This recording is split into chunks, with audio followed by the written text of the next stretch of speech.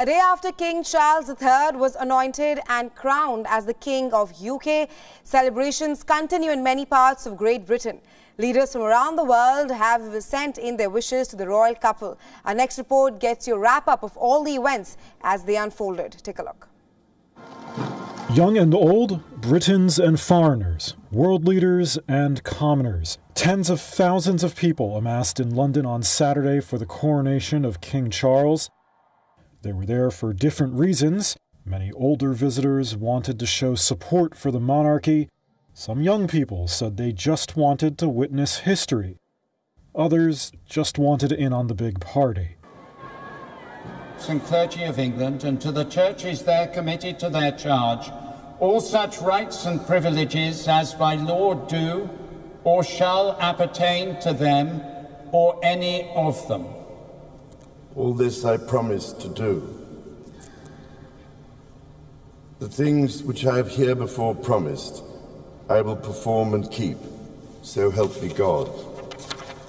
This ceremony for the King and Queen Consort Camilla dates back 1,000 years, and the pomp and pageantry bring obvious similarities to the processions of the King's mother, Queen Elizabeth, who died last September.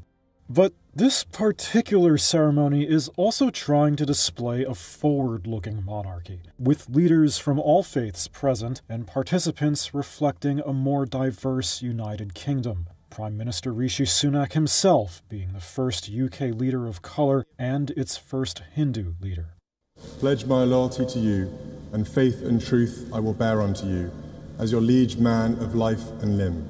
So help me God. But there were other signs of how the monarchy has changed. Prince William, for example, pledging his loyalty to his father here, while his brother Prince Harry had no formal role in the event after their highly public falling out. He and Prince Andrew, who quit his duties over the Jeffrey Epstein scandal, watched from the third row behind working members of the family. Polls show the British public generally approves of Charles as king, and the majority still support the monarchy, although young people are far less interested.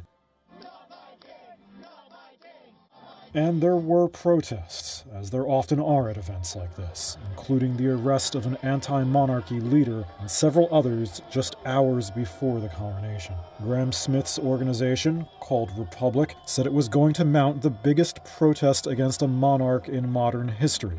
London police said it would have low tolerance for disruption. The group said hundreds of its picket signs were also taken.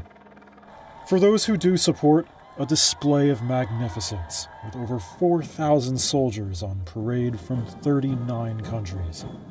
Maybe not enough magnificence to hold the full attention of Prince William's young son, Prince Louis, seen here yawning as the festivities kicked off.